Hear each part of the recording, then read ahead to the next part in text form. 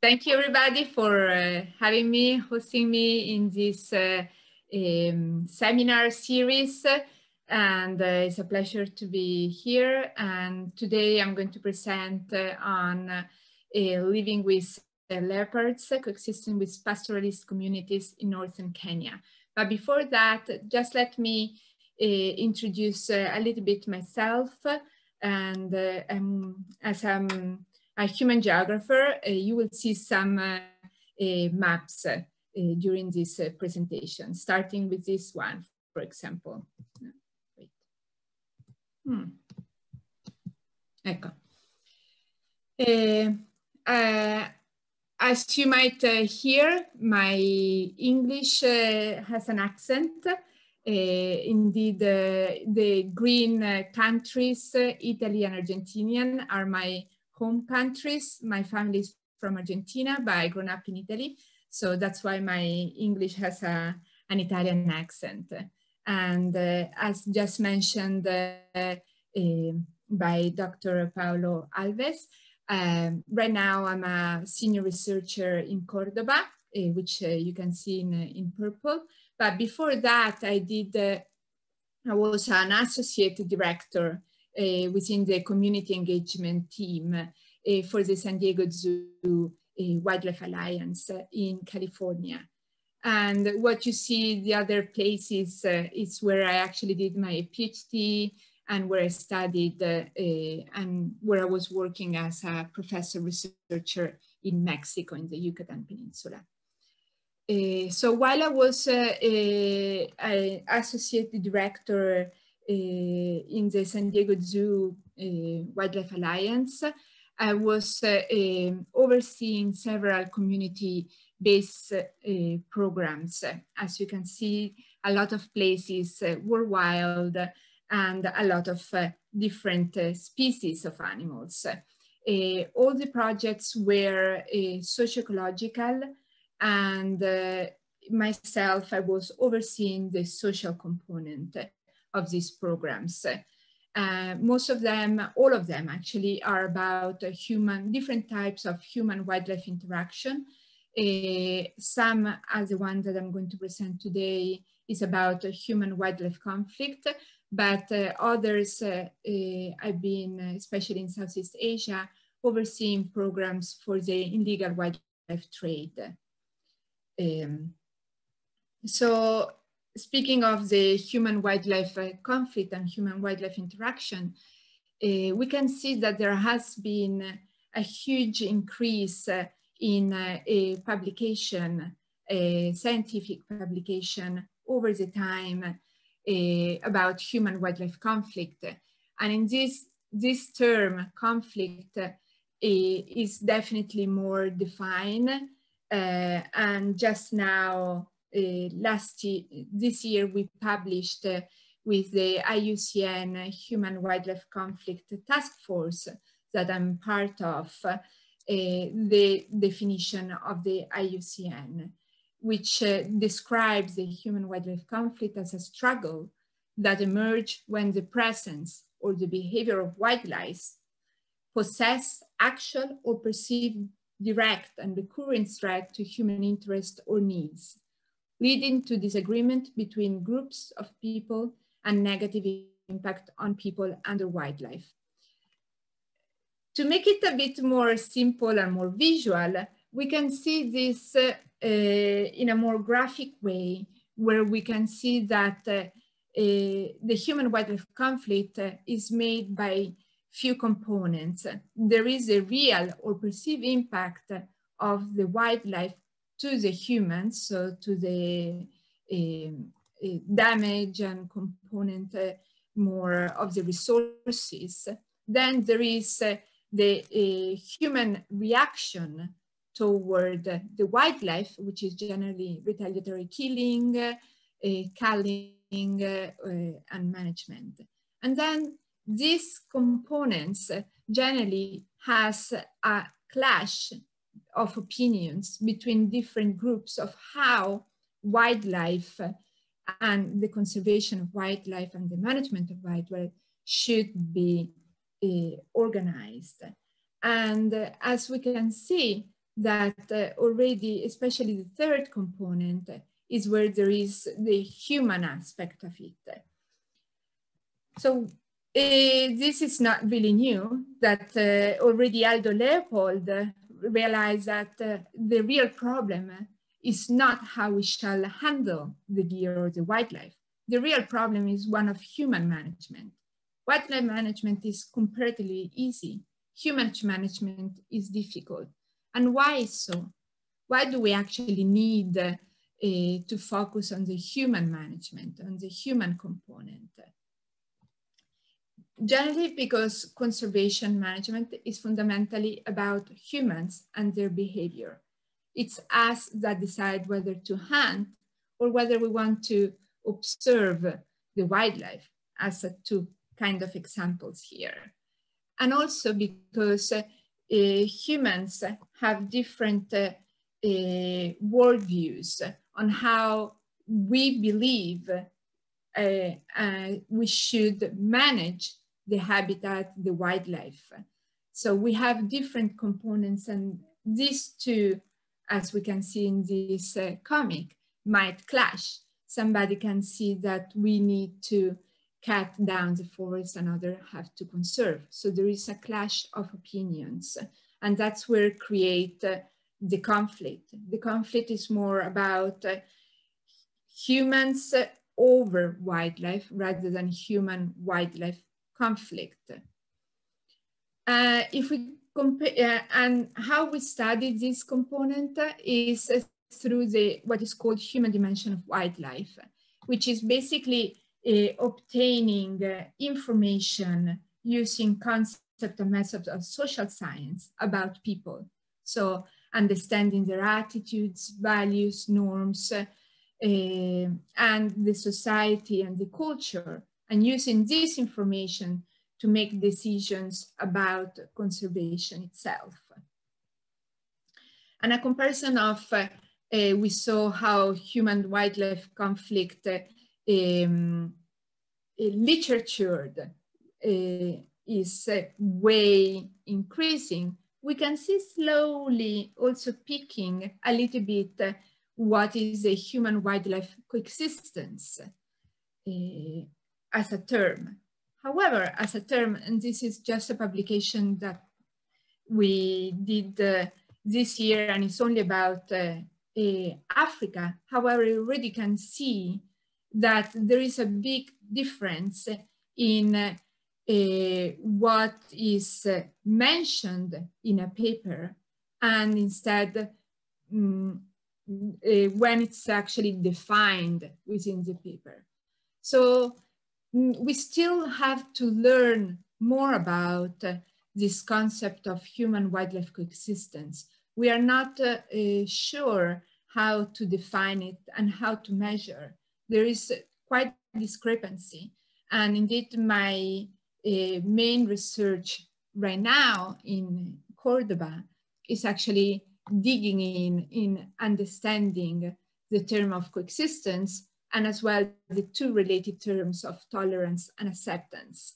And I'm planning to use some methods such as work cafe, Q methods to define and measure this concept. And if any of you is interested specifically on these projects, you can reach out and we can discuss further about this component. But right now, I'm going to start discussing and give you an example of the project of living with leopard and coexisting with pastoralist communities in northern Kenya.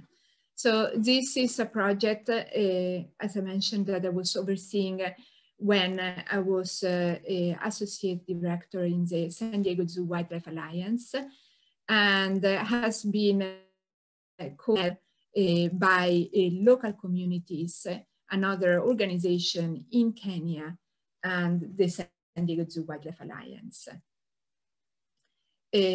So looking at the study area, as mentioned, we are in the northern of Kenya, and specifically what I'm going to present today, it's a study that has been done in the communities surrounding Loisaba conservancies, which is here, and these are all the communities around the Loisaba Conservancy. Is a 57-acre private conservancy managed by the Nature Conservation, TNC. And within this area of northern Kenya, just to, if people never seen it, this is what it looks like a little bit, where there is still pastoralism. So it's basically herders, human settlements moving across the habitat with their shoats. So it's sheep and goats mainly, but they also have camels and cattle. And they move these settlements depending on the season and also depending on the environment circumstances.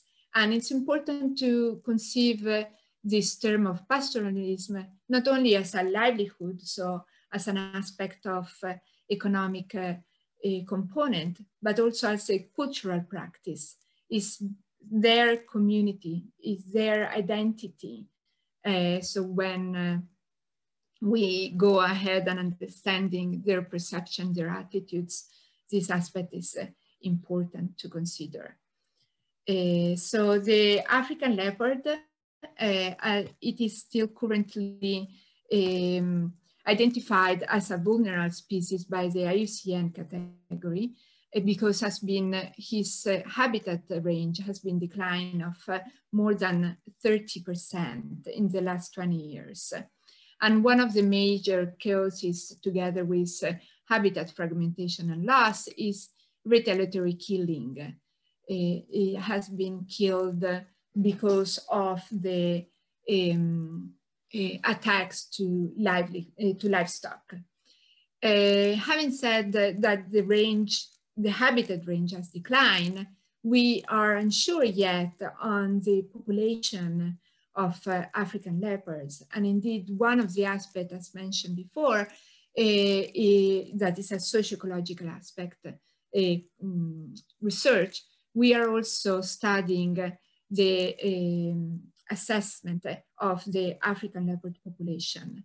And we do that, as you can see here in the map, by locating remote camera traps. And here we can see our colleagues both from Kenya and Nick Pilful from San Diego Zoo, locating in a grid of camera traps, but as well we have put some hair snags to individually identify with the genetic collecting genetics from the hair. And to do that, we use some different baits to see which one was more efficient. None of them has been animals, though. It's more different perfumes. So the long-term objective of the study is to understand the trend of the attacks and how we can better protect the livestock for these communities. Doing that to trying to reduce the conflict over leopards, so reducing especially the illegal killing of these species. And at the same time, we want to try to increase the benefits of coexistence with these leopards. The conceptual framework that I used for this study, as well as in general for the other study, is within the human dimension of wildlife. Is called the cognitive hierarchy, and it's part of the social psychology. And we can imagine it using it like as an iceberg, where the behavior is the observable component, is what we can see as what we humans behave. And these are generally numerous and fast to change because are more specific to each situation. Underneath it, we have the behavioral intention. So it's what we say we are going to do, what we plan we will behave. And this is influenced by our attitudes and norms. Attitudes are an evaluation of an object or a topic, and it's generally divided itself by two components. The affective component, which is more the emotion, the feelings toward the wildlife, for example, and the norms instead can be the individual norms or the social norms, is how we ought to behave or how we should act based on our culture, our family, and our individual beliefs. Underneath that, what is influenced, what influence our attitudes and behavior intention and behaviors are the values and the value orientation. Values are a more abstract concept, and therefore the value orientation is when our values are more attached toward an object. And these are the basic, it's a pattern of different basic beliefs. And these are fewer in numbers and are slow to change, are generally created when we are young in our family, and the values themselves are more transcendent to the situation itself, so are more spread. Since I cannot go really too much into it, I'm going to show an example.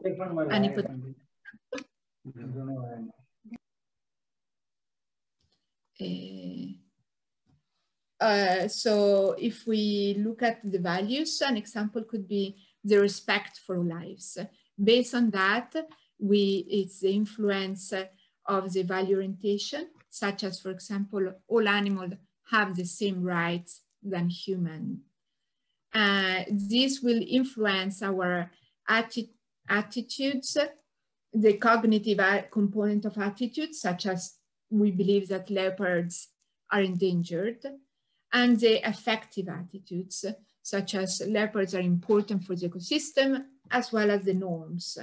The leopard should be protected. All these influence our behavioral intention, which is our plan to support, for example, the prohibition of killing leopards, and which will potentially end up showing our behavior that we do not kill leopards. So based on this framework, we designed a questionnaire for interviewing all these communities around Rosaba. And the themes of the questionnaire were about the attitudes toward leopards, as mentioned, the norms and behavior, the risk perception, but as well then we asked the number of attacks and their intention of killing or protecting leopards.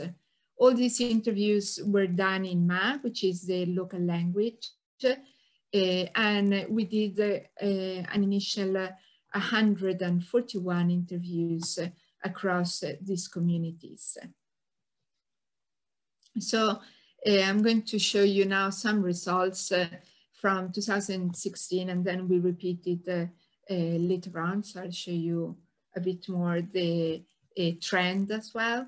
As we can see from this map, it's a heated map where we see the green are more the positive attitudes toward leopards, and becoming more red, it's when the attitudes toward leopards are becoming more negative.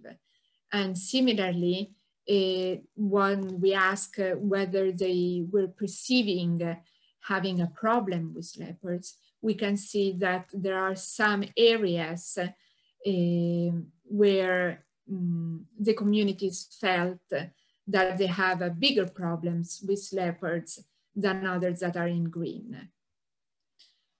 When we ask the perception of leopard population, so how the number of leopards was versus the perception of conflict, we can see that in both they believed that the leopard population was increasing as the same as the conflict with leopards in the last 3 years. And then we ask as well, what was the perception? We paired the perception of conflict versus the livestock loss. And similarly to the previous slide, we can see that also in this case, they go hand in hand, an increase of conflict, an increase of livestock loss in a trend of the last 3 years in these communities. When we ask them which was the most, the carnivore that they perceive that they had more problems with, we can see that the first choice was leopard, and then hyena, and third lion, and few of them said wild dog or cheetah. So we can see that leopards, you know, there is something, there is a conflict, there is a problems with them. But at the same time, when we asked in the norm what they perceived, their community think that killing a leopard was acceptable, most of them, 56% of them, disagree. So they don't think it is acceptable to kill leopards. They still do it, but they don't like to do it. So just a summary, a little bit, as mentioned, like there is a high recognition that leopards are important. And whilst nearly half of them would like a decrease on population of leopards, 29% also, they don't know, or they didn't express their opinion towards this. And the reason why leopards attacked their livestock is just they perceived that there is a lack of prey inside the conservancy, so they actually go outside. So they perceive that the livestock, it's easier to prey than actually the wildlife that it's inside the conservancy. And that, as mentioned before, goats or goats and sheep are the most vulnerable livestock. So after doing all these interviews, we did some meetings with the communities, first of all, to share our results. As you can see, this is a way we do meetings in northern Kenya. They don't have, just under a big acacia tree, which provide a nice shade. But also we didn't want it only to share the result. We wanted to try to start a closer collaboration and engagement of these communities to be part of the program, to increase the trust and the knowledge of and living the capacity and the knowledge in these communities. And this is one of the most important aspects of community-based programs, where it's not the researchers that goes in and leave, but actually build up the capacity and the knowledge stays within the communities.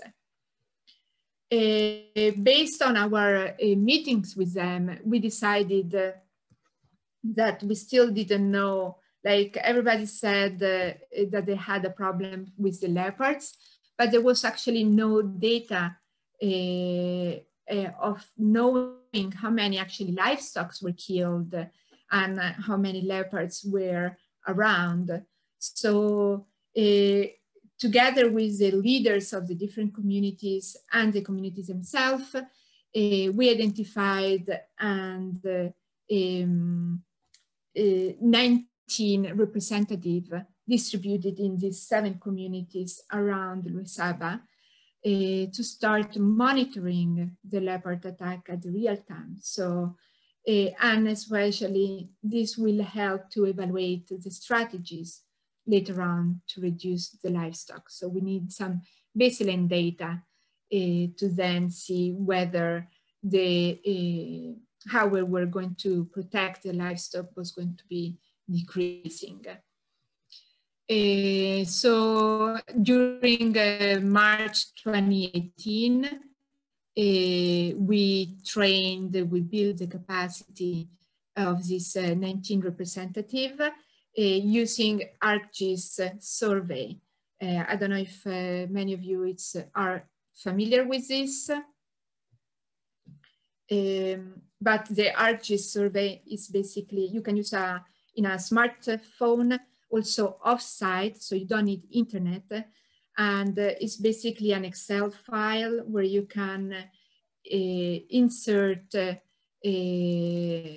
different inputs of variables of a questionnaire that we designed. And we were looking at where the livestock attack happened, inside or outside their boma, or basically where they live, whether it was night or day, but as well which actually was the carnivore they believed was the attacker, and then take pictures. So this then creates all the information in the smartphone, and when they arrived in an internet location, it can be uploaded and we can start looking at more trends from it. And now I'm going to show you some of the results coming from this conflict network report. During a year, March 2018, April 2019, they reported 825 attacks in total. And they perceived that, as we can see, the majority of these attacks were done by leopards and hyena in most of the cases. And something that is important to notice is that 45% of these attacks were done inside their boma, but also 55% were done outside their bomas. I'm going later on to show you some picture of the boma to conceptualize actually what is a boma. But for the moment, I'm first presenting some other results from this network. So from the reports, we see that the majority indeed, as they perceived, were goats and then sheep, and really few cattle, camels and chicken. What we can say is that camels are way bigger and also way more expensive. So they definitely look after these animals. And also there are fewer of them. And as well chickens, they don't have many chickens.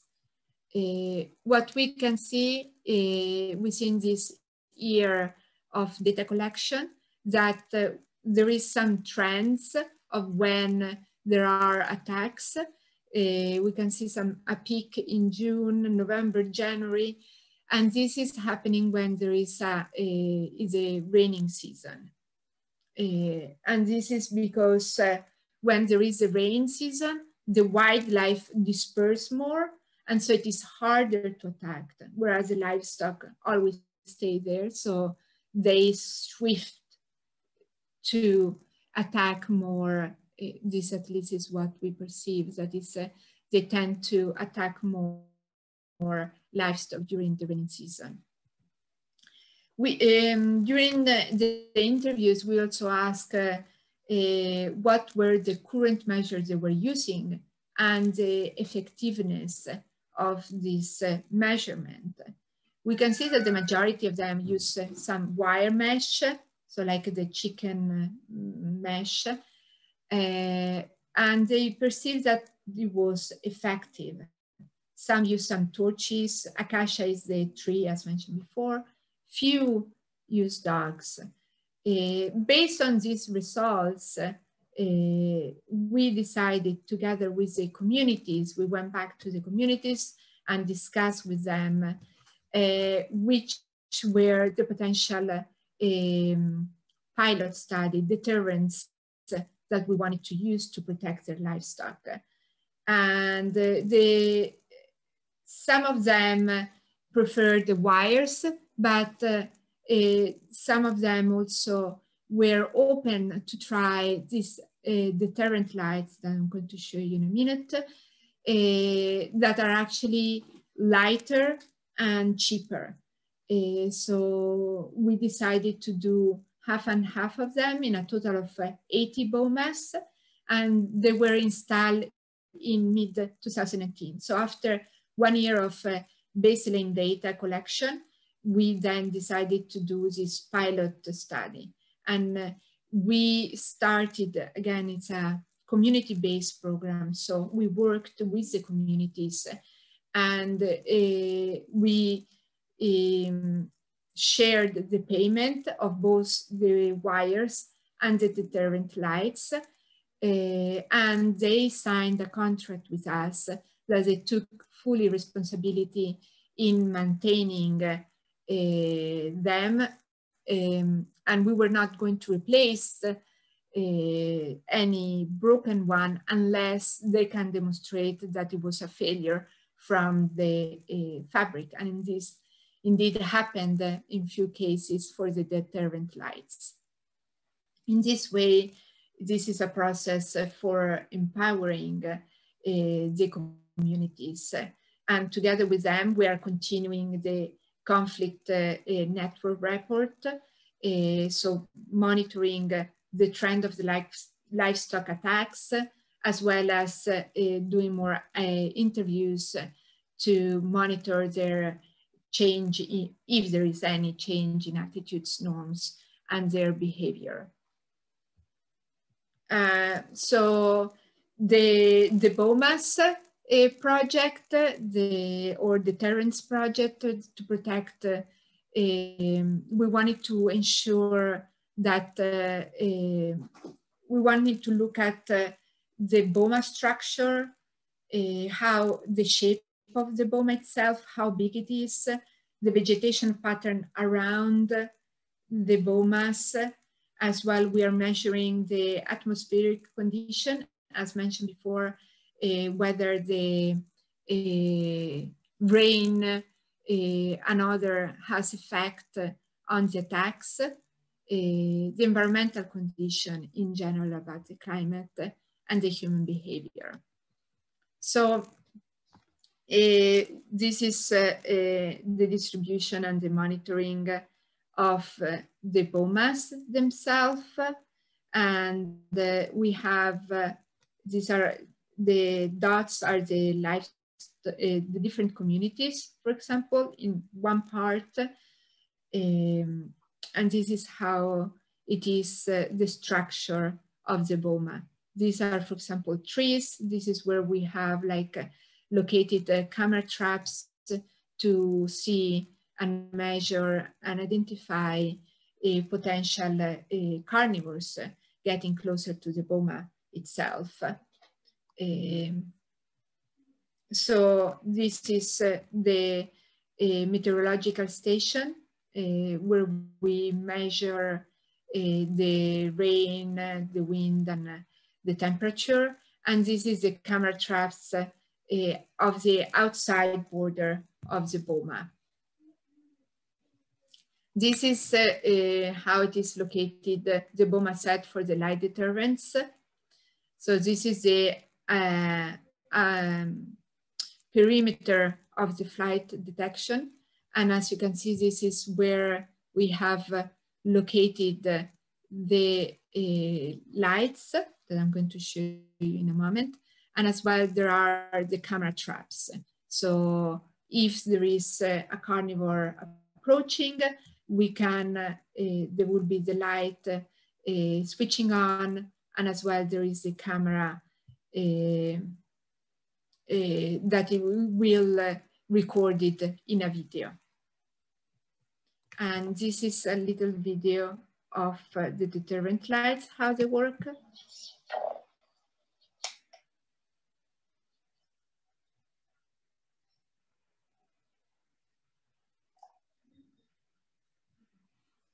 So start flashing when it becomes night, and it's they are powered by solar panel. In this way, they don't need to recharge the batteries, but it's directly charged by every day by the sun.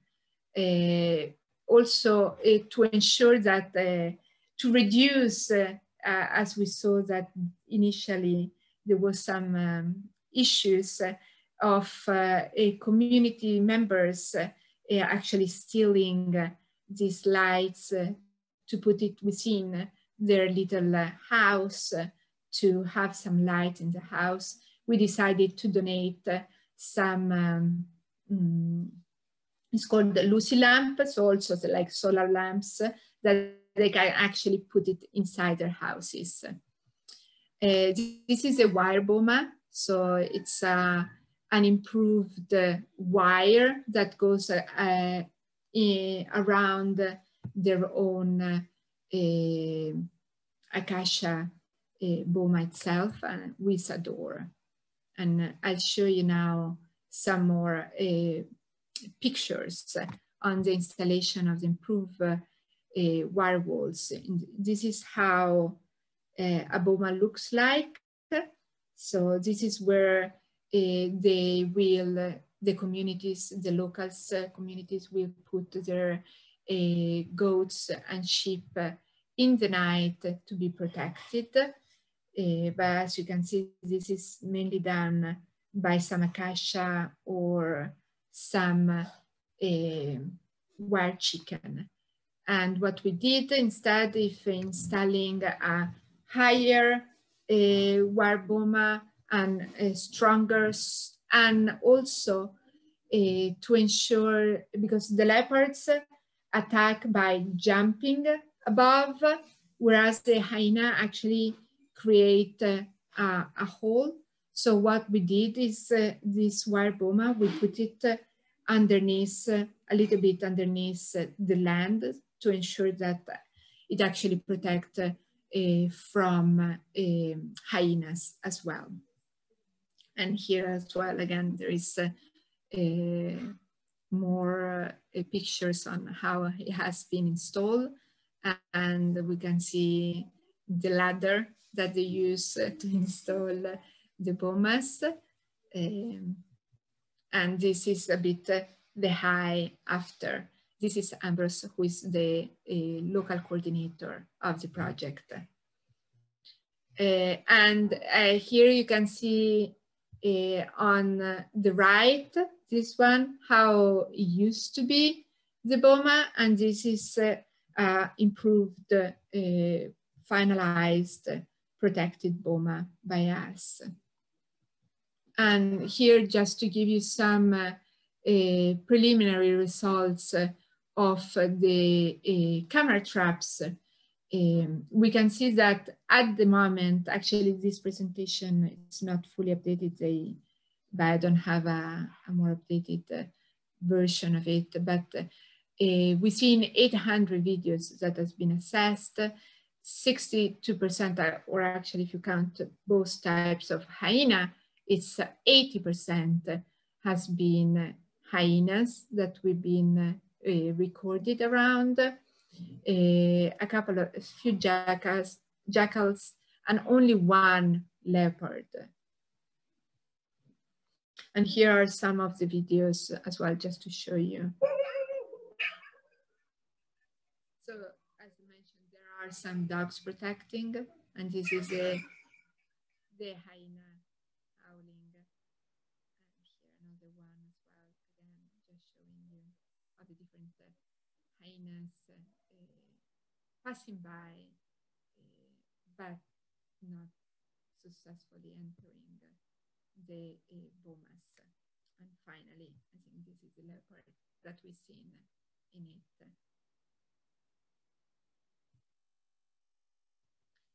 So just to finalize the presentation, I wanted to finish with a quote from Ambrose, who, as I mentioned, is a local coordinator, that states that I'm very happy after some years now, see the attitudes have really changed after some intervention with our program. Communities have started taking part in protecting themselves against this predation instead of continuing to complain and blame the government. And I finish by thanking very much all the leaders and participants of these communities and the funders.